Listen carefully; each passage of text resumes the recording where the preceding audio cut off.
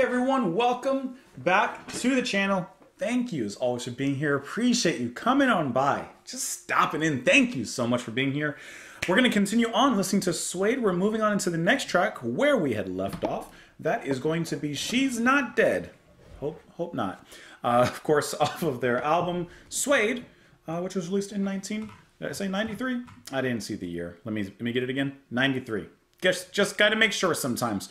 You know what I was thinking about? I was looking at the album cover, right? And I was looking at the two people kissing there. And maybe it's just me. Maybe it's just me. But for some reason, it looks really uncomfortable. It looked it's like just like that. And maybe it's just where my mind goes, but I just can't help but think like, y'all are hitting teeth. Y'all, I don't know. Maybe not. Maybe not. But I just can't get that out of my mind. Like, they're hitting teeth, and that cannot be comfortable. Anyway, I don't know why that came into my mind. Like, anyways, let's go ahead and listen to the song. We will talk about it after. Here we go, guys. Make sure my volume's right. Perfect.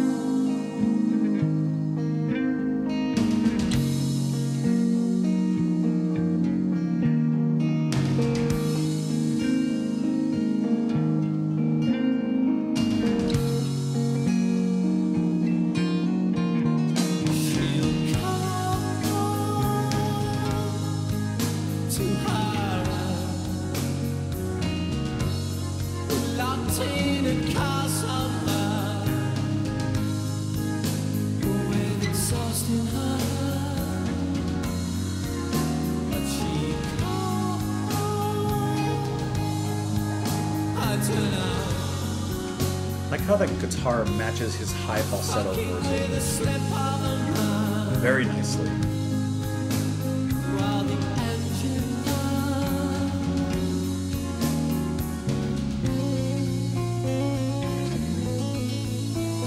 I like that guitar sound.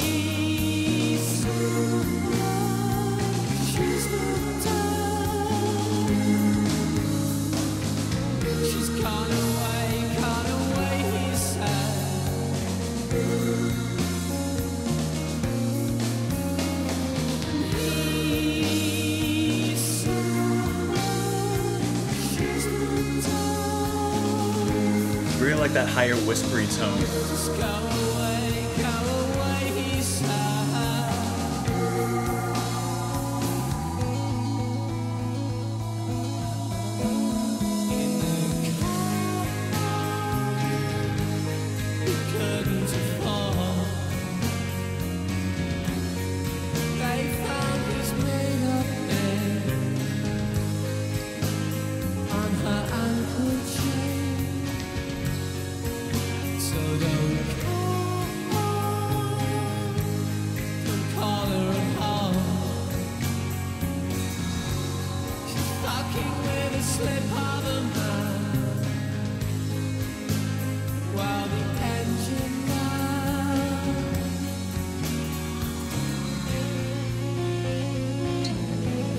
Really like the guitar playing in this.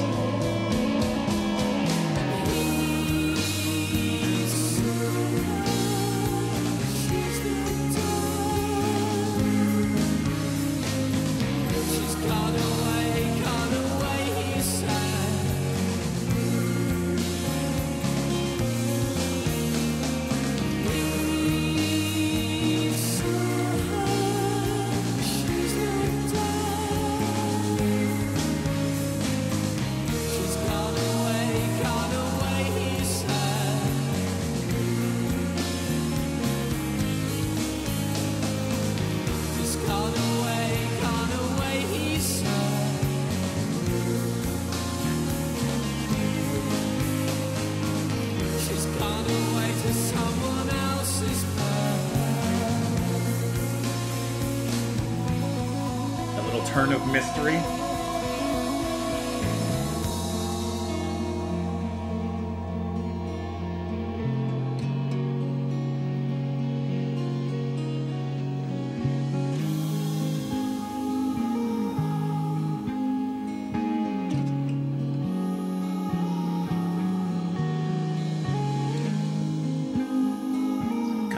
liking the way it came in, actually.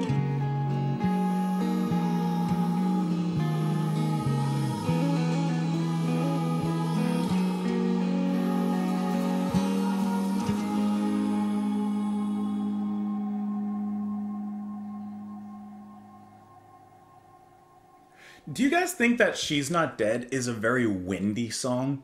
It sounds really, really windy to me. Did I say wheelie? Oh god, don't back this up 5 seconds. Don't back this up 5 seconds. It sounds really windy to me. Of course, I would say definitely because of the guitar, which is just playing this windswept, foggy, airy, ethereal, if you want to go that direction, kind of just like floating. It's just like, you know when you see... this is a weird analogy. You know when you see stuff like just in the like air, just like floating, like a little dust, a little hair, a little whatever, just like floating. It kind of has that ethereal feeling where it's just like floating. The guitar playing from Butler is just very floaty. And then helped by his singing, especially when he kind of dives into the into the like his voice kind of floats with it, and then it sounds like there's a turn of organ or a turn of keyboard underneath it all. Who was doing that? I forgot his name. Ed Buller, or Bueller. It sounds like maybe there's like just a little bit of keyboard underneath it a little bit that gives a little bit of rise to that particular feeling. But I think that that's really, really nice. And then the bass playing is also kind of high. Everything's kind of high, like pitch-wise or keys, whatever. Like it's all up here. But then occasionally, I would say because of the bass, it kind of dips down. And then you have the drums, which just kind of roll in, just kind of tumble in a little bit, kind of giving a little bit of that movement to everything, kind of pushing, like a gentle breeze, pushing those melodies along. I think that's really nice, and I think that this is a really nice kind of light effort after the previous two tracks. I think this kind of softens things up, perhaps before some sort of blow. Sticking with the wind analogies, blow. I don't know if you... She'll come to her end locked in a car somewhere with exhaust in her hair. What she called, I don't know. She's with a slip of a man while the engine ran. Okay, so she's not dead. Well, they're talking about someone meeting their end. When I see the lines locked in a car, exhaust in her hair, engine running, I'm thinking they took themselves out by running the car in an enclosed area. He said she's not dead. She's gone away, gone away. He said... she's not dead, just go away, go away. So perhaps this is someone dealing with a loss, and a loss perhaps of those circumstances where, you know, someone's in denial basically, like, no, she's not dead, she's not dead. And then maybe the realization slowly comes to them and they're getting angry and they say, go away. So it's that denial turning to anger, turning to like, just get away from me, like, you know. I think that's kind of the emotion we're getting here.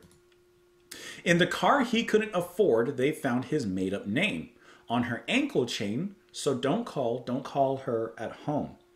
She's with the slip of a man while the engine ran. And then the lyrics repeat from there. So that's what I think it's about. And perhaps with the lines, you know, a car he couldn't afford, found his made up name. It doesn't sound like the best of circumstances. I mean, the events is not the best of circumstances, but like, it sounds like the situation was dire all around. So that's interesting. And now I actually wasn't paying attention to the lyrics at all while listening, but now like putting them both together, it does add a little bit of weight to that floaty sound that I was mentioning before. A lyrical weight to that airy melody. That's good. That's a good juxtaposition and contrast of lyrics and music. I like that. Let me know what you guys thought, though. Why did I do like this? In the comments below. You can follow me over on Twitter. You can support the channel on Patreon. Thank you so much for being here. Hope you have a lovely rest of your day. I'll see you guys later. Bye.